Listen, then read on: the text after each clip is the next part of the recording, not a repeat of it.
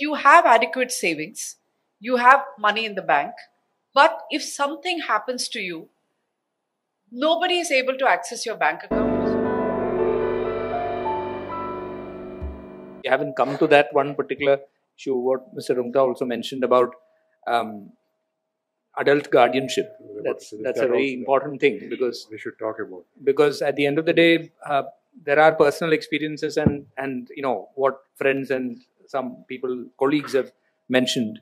An elderly person who is progressively unable to understand things, and because of age-related issues. Small thing like signing, your signature will change. You may not be able to, if you come on a video. My mother had this thing about she had to validate that she was alive for a life certificate. Now, she for a little time, she had this, her head would shake. Now, you try to video record a shaking head, it will not accept it. So, my son then held her back, at the back, she held her neck and then he took it. No, why do you have to do all this? It's really not required. It's her wealth. It's her money. It's her hard-earned savings, So, I think an adult guardianship there has to be a different approach towards how senior citizens and their wealth and how they handle the management of that wealth needs to be looked at. Needs to be looked at very differently than an ordinary person, because there's a lot of things to be done on that. So our finding, and the reason why we included this in the study almost towards the end, was this, that a lot of people, I'm sure it applies to most people in this room, that you have adequate savings, you have money in the bank, but if something happens to you, nobody is able to access your bank account. So you may have some cash lying at home. Once you run out of that, to even keep you in hospital, or if you need daycare, in spite of the fact that you have an asset, you're probably living in a 3-bedroom house in a prominent part of Bombay, you have maybe over 1 crore of rupees in various FDs, but because nobody can access it. Now, if you have children, they have to go to court, get an order. I believe courts are quite receptive about it, but only siblings, parents, if there is a problem with a child, it usually doesn't happen because the parents have the money. Only siblings and children have been able to go to court and get an order to access in a limited way, with regular reporting to an authority that they are using the money for what it's supposed to be, to look after the incapacitated person.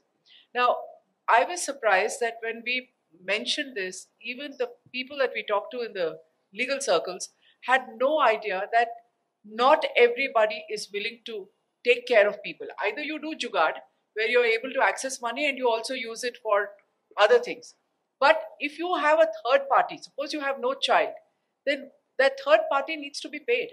He needs to be able to have the money to take care of you, go to court, do the reporting, do the accounts. Everything is rupees and paisa at the end of the day. Hiring people, the help doesn't come, you have to keep changing them. It's a lot of time and energy. And there is zero thought to this at all. We are a country which is aging rapidly.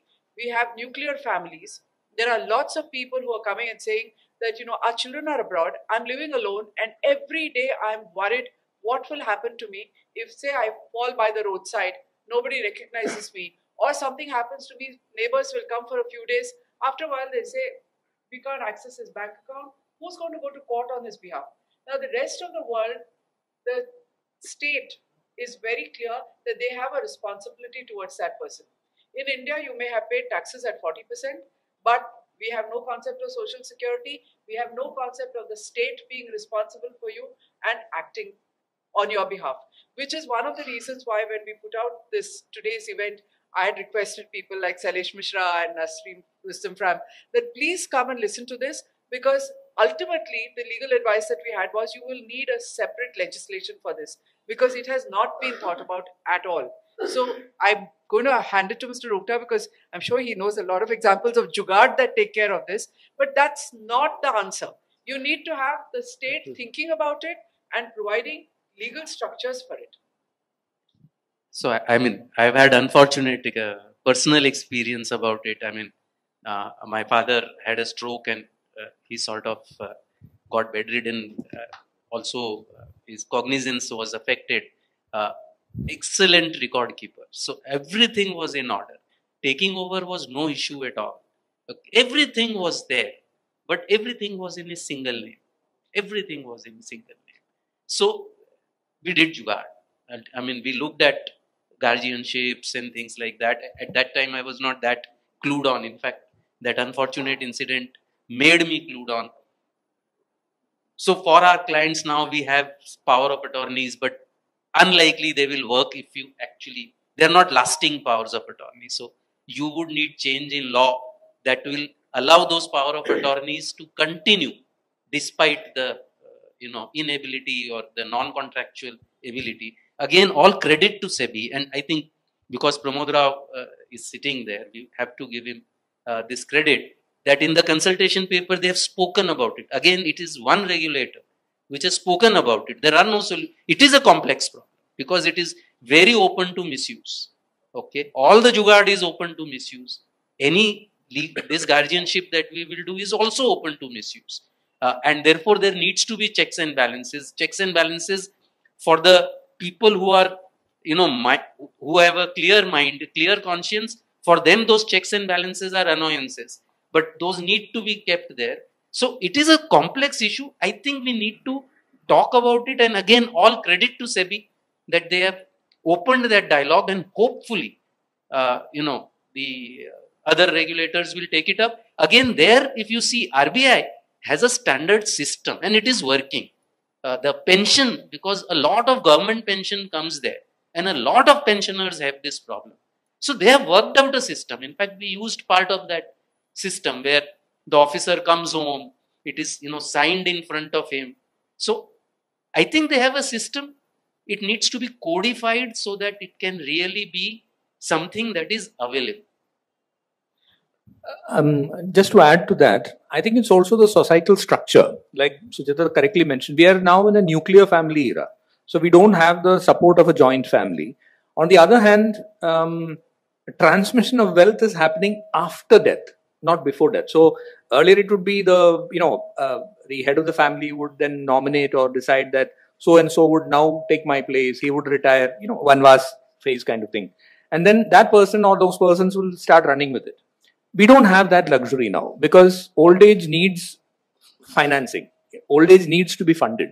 So if you have earned X amount of money, 1/3 of X needs to be kept for you to take care of your old age. So you can't give that capital for somebody else to manage, and maybe they are not there to manage in the first place. So that complexity comes in because of that issue. That's my reading of it. Now, what probably can be done is something like nomination. You give a facility for leaving instructions. Maybe I'm just thinking aloud here. That maybe in a demat account or in a trading account or maybe in a bank account, you leave instructions as you would leave a nomination, that in case I'm incapacitated and somebody is able to certify my incapacitation, then so and so should be allowed to operate the account for this purpose. Maybe that sort of thing can help out. I think that will require a lot of checks and balances. Yes. So the Kerala High Court has put a list which we have talked about in this. What kind of checks and balances, even when it's a sibling. So maybe some of that will have to be incorporated if this has to work. But like I said, it's a separate and long discussion for a new statute. Yeah, absolutely. I think, but this is something that is going to be center stage as we go along. It's adult guardianship or what happens. It is a nuclear family, and this tendency for people who are today young not to have children. I think very quickly is going to maybe 15, 20 years down the line, we are going to have a situation where we will need to, by then, have a workable solution to this.